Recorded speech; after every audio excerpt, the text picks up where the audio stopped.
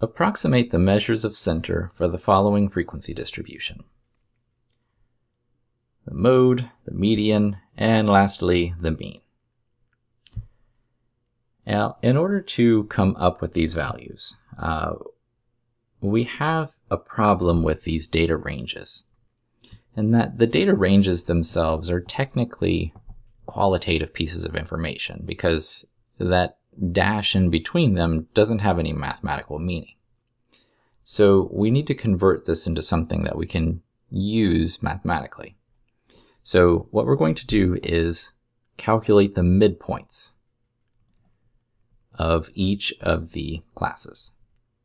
Now the midpoint between 50 and 52 is the average of the class limits. So a lower class limit of 50 and upper class limit of 54, that midpoint should be 52.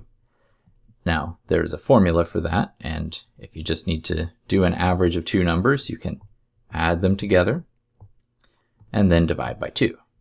And you come up with 52, although I think it was pretty easy to see that was the case here. Now, if you get the next midpoint, if you take 55 plus 59 and divide that by 2, that will give you 57. That's all well and good. But if you'll notice, the difference between these two is 5. So 57 minus 52 is 5.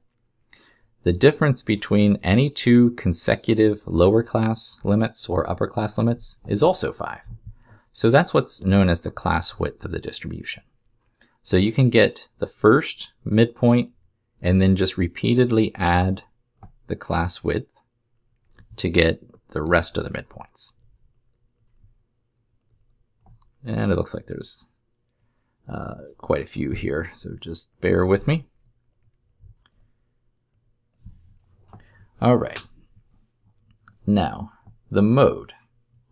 In order to answer the mode, we're going to use the midpoint as our answer. But it's the midpoint that corresponds to the class with the highest frequency. Now, if you tried to type in 85-89, it probably will interpret your answer as either something that is mistyped or as -4. Either way, the thing that it's looking for is actually the midpoint here. So the mode is 87. Now the median and the mean, that's going to be a little bit trickier. We're going to use the calculator to come up with those. In order to get the calculator to do a median and a mean of a frequency distribution, what we need to do is go into the list editor. So press Stat and then Enter, and that'll take you into the list editor. So clear out any data that you have in your lists already.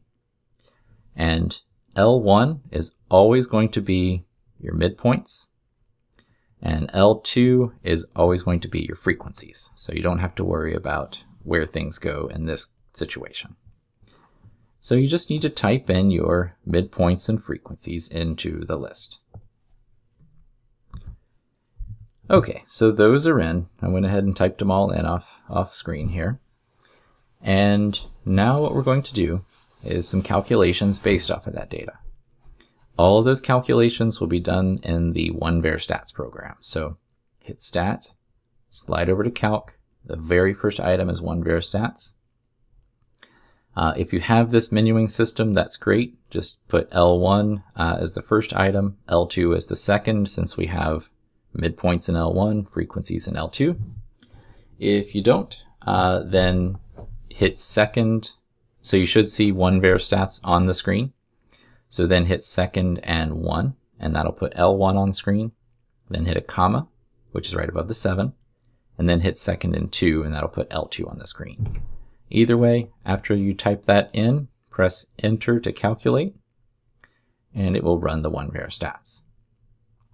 So the median, we have to scroll down to find, and that is 82. So the median here is 82. And then the mean, we scroll back up to find the value of that. The weighted mean is 80.8. 0.83. We'll round to 2 decimals.